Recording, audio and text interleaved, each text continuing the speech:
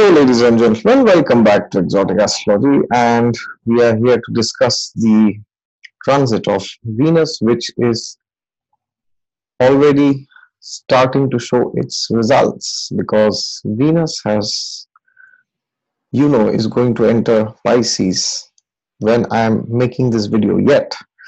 And maybe by the time you see, it has already entered Pisces and it will stay there for till 29th February. Yes, this year is a leap year, hopefully.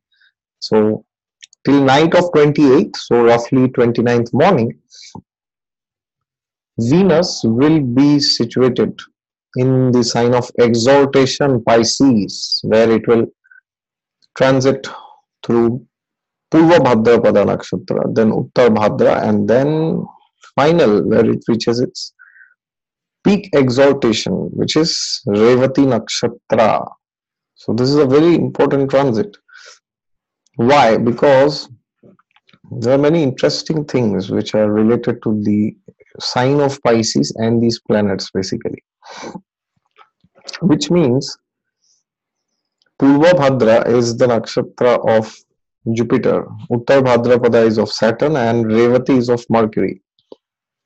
And it has been just some time since these two planets, especially Jupiter and Saturn, they have changed nakshatras. So therefore, now we can start feeling the change which Venus is going to bring for all of us.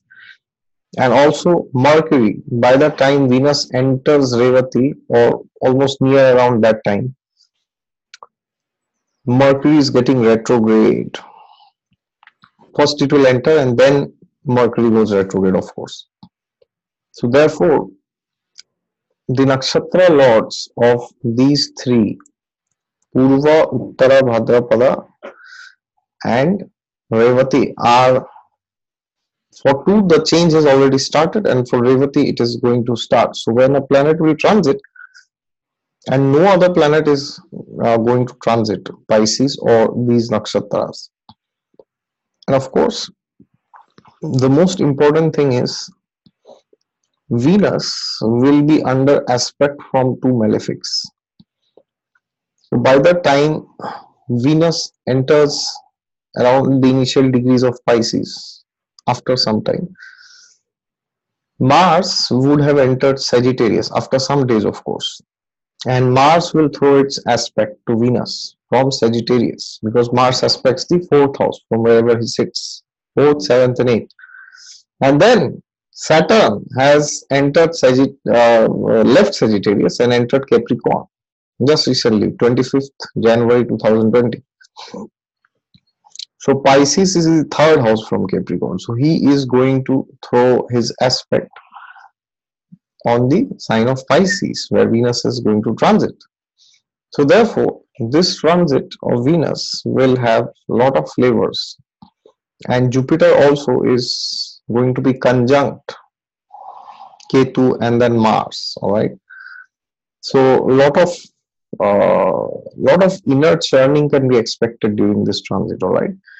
So let us discuss this transit briefly, and as usual, if you are new to the channel, then please subscribe to it, and if you want a consultation from me, you can go to my website, which is down in the description section. And yes, God is there with you all the time. Just look to him and you will find him. So what is Venus? Venus represents our ability to give and accept love. Yes, that's all Venus is. Sometimes people think that Venus rules only the pleasures of this world. Well, yes, at a lower level, yes, it rules the pleasures. But at a higher level, it does not only rule pleasures, it also rules happiness. All mundane sorts of happiness is ruled by Venus, which includes pleasures, physical pleasures also.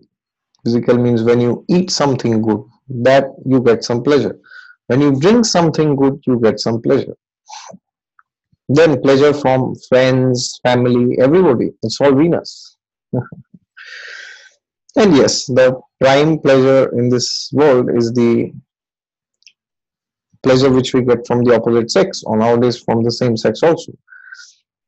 So that is the in the mundane realm, that is the highest feeling, that's the highest consciousness of Venus in the mundane realm. But apart from that, it also rules emotional pleasure. Also, I have seen Moon rules more of the happiness part. Are you happy finally? But Moon doesn't rule that much of the pleasure, because pleasure is in Rajogun and happiness is in Sattvagun. So happiness and pleasure are two different things. Pleasure is some sort of a titillation which you get when you get certain sense objects. So when you eat something, when you put something into your tongue which you feel very pleasurable, which you feel is very nice, then the tongue gets stimulated and you feel as if, wow, this food is very nice. When you drink something really very nice, or when you see something or somebody very nice, the pleasure of the eyes, or when you touch something which is very nice, very fine, very soft, or maybe you touch fire and then you take it out. So that also is the domain of Venus. But Venus does not tell you to what extent will you be happy after getting all these. Yes, if it would have this responsibility, then maybe people would be happy immediately after they would have got some pleasure, but that doesn't happen. Now, we become happier to some extent when we get some level of pleasure, but that's not that doesn't satisfy the soul. After a certain amount of time, you will realize that the same thing which used to give you pleasure is continuing to give you pleasure even now, but you don't become happy. It's like eating a sweet, suppose. Sometimes when I go to India, people tell me, oh, I ate 7 gulab jamuns, I ate 8 gulab jamuns, I ate 10 gulab jamuns. So the moment you eat the first sweet or any other food, it tastes the best. What happens after some time? The second time you eat, the pleasure reduces. Third time, it further reduces. After 4, 5, 6, 7, if you eat 10 times, then it doesn't give you any pleasure. Even if it gives you, you don't become happy. The first time when you eat, you become pleasure, you feel the pleasure and you become happy also. So materialistic pleasure can initially make us happy. But as Krishna says in the Gita, these pleasures have a beginning and an end. That which is like poison in the beginning is nectar in the end. And that which is like nectar in the beginning is poison in the end. Right? So therefore, this planet Venus, his agenda is not to make us happy. His agenda is to go around giving us pleasure. That is his ultimate agenda. But the problem with pleasure is, even if you talk of pleasure at a mundane level, not at a spiritual level or inner happiness, even if you talk of pleasure, pleasure can only be increased beyond a certain extent when you feel that, okay, I have had my share, now I should share it with somebody else also. That is the difference between the sign of Libra and Taurus. So Taurus represents all the things which Venus represents, essentially, but which are localized, which we tend to do for our own pleasure. But Libra represents those things which we tend to do for the pleasure of others or with others. That's what is Libra. And then you finally have Pisces. Pisces is the sign which tells that, hey Venus, you have taken enough. Now it's time you give. You have eaten enough. Now you feed others. You have had enough. Now give it to others. So even at a materialistic sense, if somebody is seeking too much pleasure, the person has to realize that I can only expect pleasure beyond a certain extent, after a particular amount, to the extent which I give pleasure to the other people. Otherwise, Venus is not very happy. But now what is happening? Now this Venus is under aspect from Saturn and Mars. So this is like a Venus which is now wanting to express itself by giving itself to others, by thinking about others and not just thinking of oneself. But when he tries to behave like that, it is like it's like saying there is some restriction and there is some exaggeration. Why exaggeration? Because if you observe carefully, Rahu and Ketu are in Gemini and Sagittarius respectively. So this is like a Kendra position because the dual signs are in Kendra to each other. Okay, 1, 4, 7, 10. So now Venus is also in Kendra to Rahu and Ketu. Wherever there is Rahu Ketu, there is exaggeration. Exaggeration means things are blown out of proportion. You feel as if you don't have it now, you will not be happy. You will lose it. You should have it now. That is what Rahu Ketu. That is how we feel when it comes to Rahu and Ketu. Always I have seen. So therefore, this Venus wants to do good, wants to give itself to others. But there is a aspect of Mars. What does Mars represent when it comes to Venus? Mars and Venus together can represent the concept that pleasure has to be sought immediately. If you want pleasure, it has to be now. If not now, then never. And then what is Saturn? Saturn, Venus. Saturn is also going to aspect Venus in Pisces. So what is this Saturn Venus game? Game of Saturn and Venus. So Saturn and Venus have a very interesting game. Generally they say this is a very challenging placement if Saturn and Venus are under mutual aspect, or even if Saturn is alone aspecting Venus by the 3rd or the 10th aspect, leave alone the 7th or conjunction. Even then they say this is a very challenging placement. Why?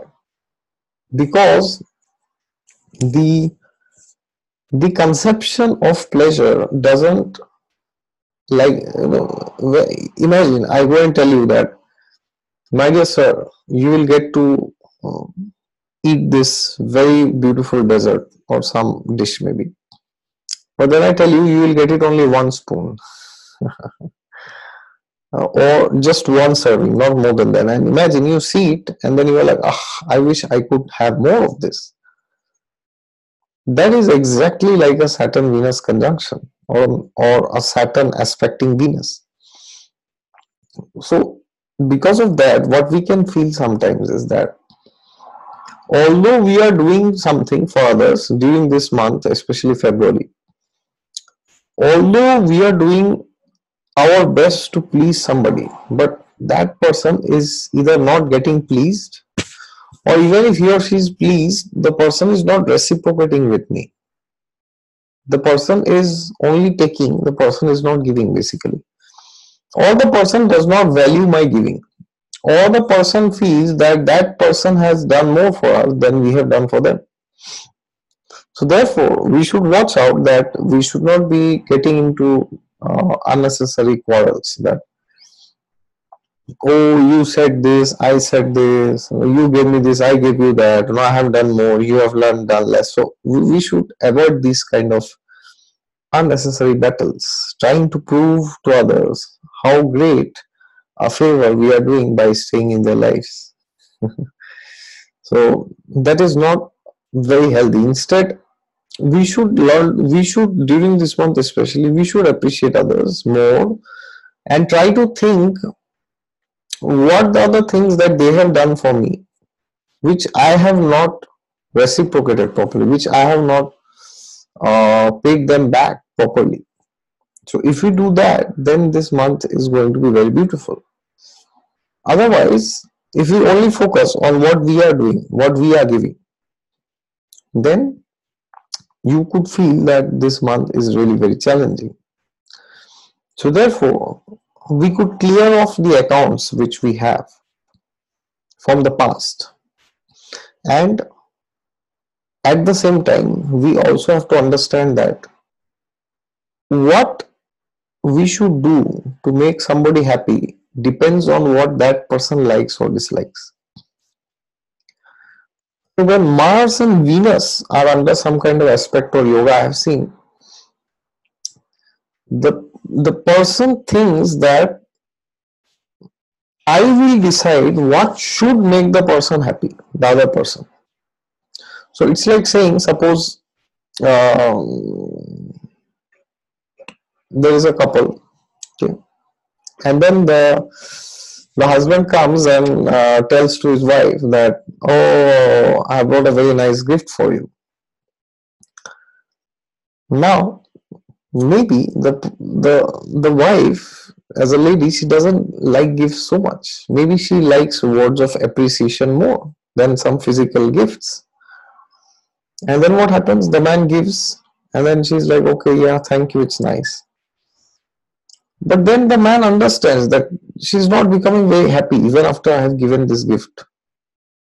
So then this man goes into depression. He thinks that no matter what I do, this my wife is never happy with me. Why?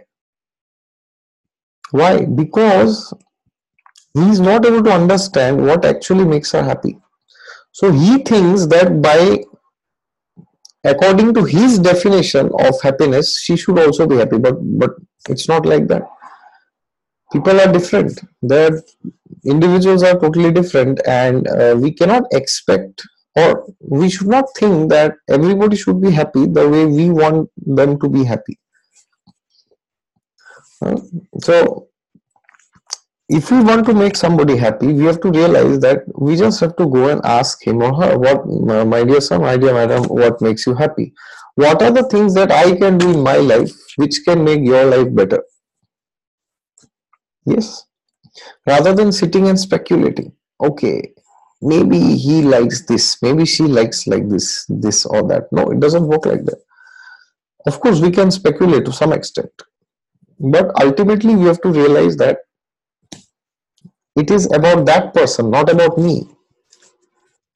Ultimately, I have to make that person happy, not myself. Of course, love attracts love also. So because of that, when we make somebody happy, we also become happy. It is like reciprocation. So therefore, we will become happy when we make somebody happy. But that does not mean that we have to define their happiness. Their happiness is fixed. They have already defined it. So we cannot define what people like and what they don't like. So therefore, if we can just let people be themselves and let us be ourselves, not to pretend to do great things which we cannot. So if you're as they say now, you should get a shoe which fits your leg, not cut your leg according to your shoe, the feet. Why? So during this time, we should not make some fake commitments, or not fake exactly, but things which we ourselves doubt that will we be able to do this somewhere in the future or not, because then it can backfire, because Mercury is going to be retrograde after some time, right? So wherever you are making a promise during this month, especially related to Venus, the houses which Venus rules in your chart, make sure that you actually have the capacity to fulfill those promises. Otherwise, do not make a promise. Please do not make the promise. Because if you make, then somebody may ask you, oh, well, you made this promise. Can you prove it to me?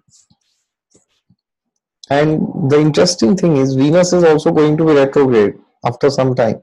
All right. So Therefore, this transit of Venus, which will be retrograde in Taurus, is in Pisces currently, which is the sign of exaltation. So I have always seen the transit of a planet in its exaltation or debilitation just before the retrogression cycle is very important.